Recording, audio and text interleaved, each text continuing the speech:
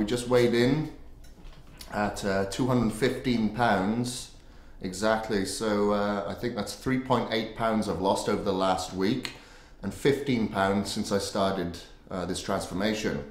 So today is a Tuesday. Normally we weigh in on a Monday, so it's a little over a week. The reason being is that we got stuck in Columbus yesterday for an extra day. So as you know, I was away for 5 days. It ended up turning into 6 days because we got to the airport, flights were delayed, meaning that we'd miss our connector.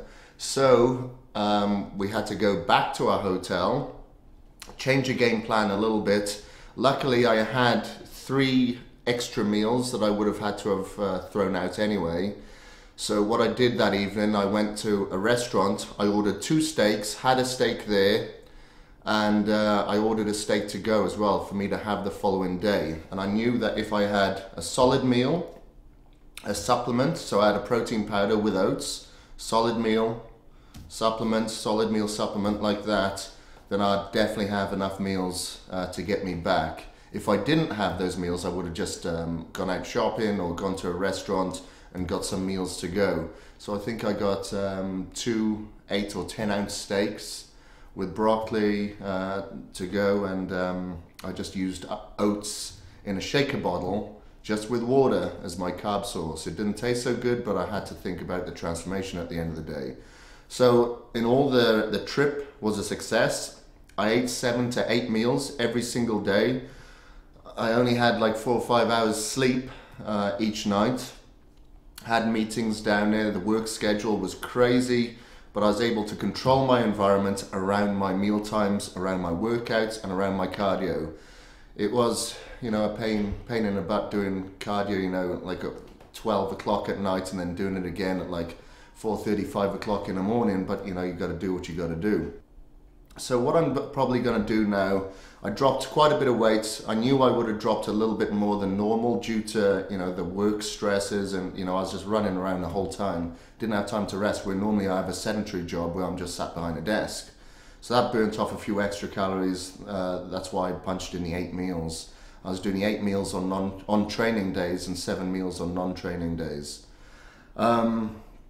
So what I'm going to do now, I'm going to pull back a second carb meal. Like, I don't have carbs in the last meal. I'm not going to have carbs in the last 2 meals now.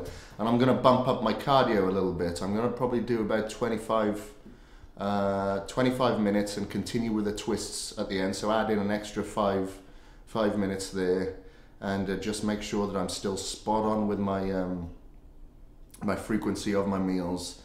And I'm going to increase the intensity a little bit more with the training now, lower the rest times, put in a few more drop sets, maybe a couple of supersets in there as well, just to keep the heart rate up while we're training.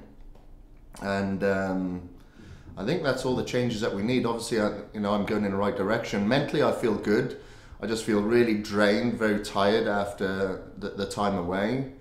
And I can feel my mental stability is starting to change a little bit as well. I'm starting to get not as calm and relaxed as I normally am, maybe a little bit highly strung, which is kind of normal when you're not feeding your brain any fats, you know.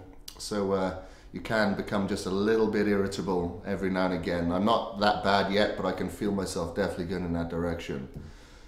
So that's it for today. I trained yesterday while I was in Columbus. I was supposed to train here, but I went back to the gym that was just down the road from the hotel, put in my workout, so I won't be training this evening. Come back tomorrow for a glimpse of my morning routine. It's not what you'd expect.